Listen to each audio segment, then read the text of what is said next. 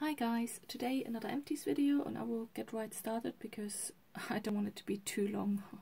So let's start with my first empties. I emptied the foundation up. This was not the Lacroix foundation in there anymore. It was my mix of some Clinique foundation samples and George Asta foundation, which I actually really enjoyed using. But this one is completely empty now. I don't know, I think here you can see a bit. But yeah, it was really good. I really enjoyed it, but I can't really say much about the foundations on itself because it was a foundation mix, and this one will go now in the bin. But it was a good container to clean out and actually use it for all these sample packages. Much nicer with a pump.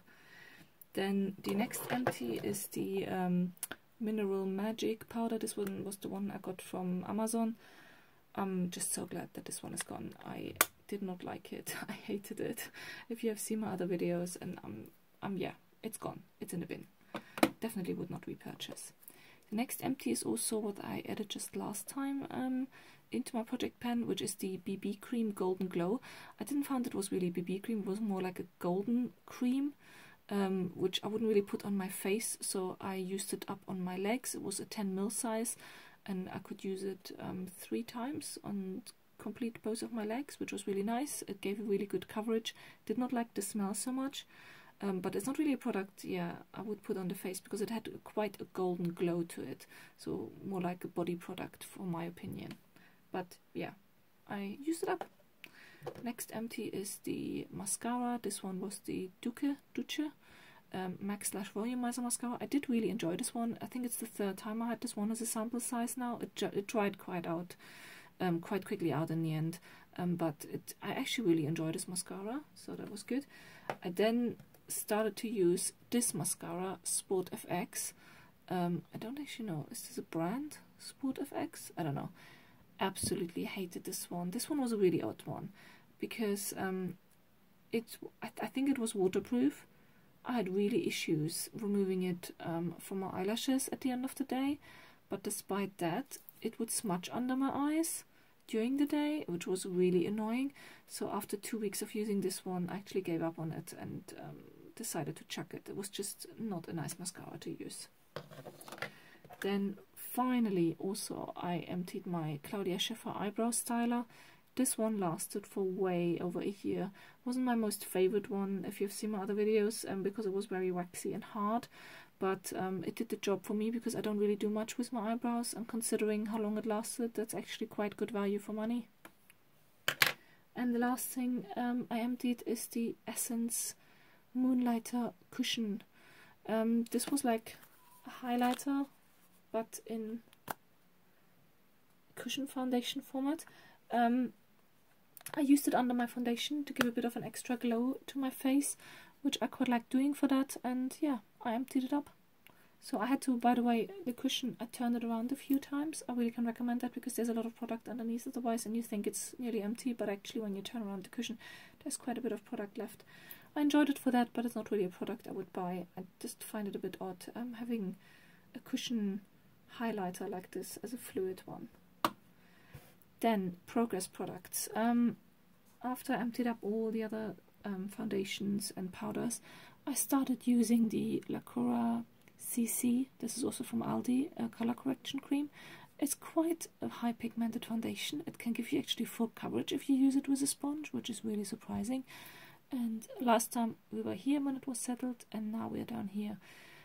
Progress quite surprised me so much, but saying that, I think the top bit of the tube is a bit slimmer and there's less product, so I think it will take longer for the bottom bit. But yeah, happy to use it at the moment. It's quite a thick CC cream, but it's quite a good match for me at the moment, and I enjoy using it. Then next thing I started to use now is the powder from Poundland as a finishing powder, and I don't know if you can see, there's a dip in it now. To be honest, next update I expect already to hit pan on it, because I remember when I used them roughly 2 years ago solely, and I went through them quite quickly all the time. So I think I will hit pan on it by next update, but let's see. Then also my primer, which I really enjoy, by the way. I don't use it every day, but I used it a few times. This is the Maquillage Primer, the Dramatic Skin Sensor Base UV.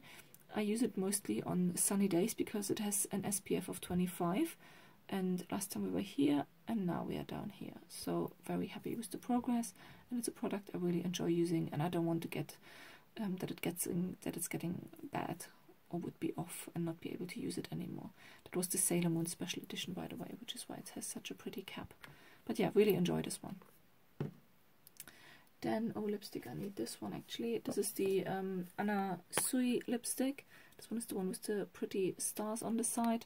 I didn't use it that often, but I used it a few times. So in the end, there we are. We were up here last time, now we are down here. And next product, I actually thought I would have finished it by now.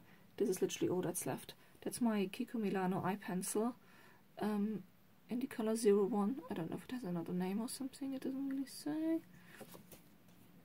Last time we were up here, now we are down here. And this is literally all that's left and what I need to use up now. So next update, I expect this one definitely to be empty.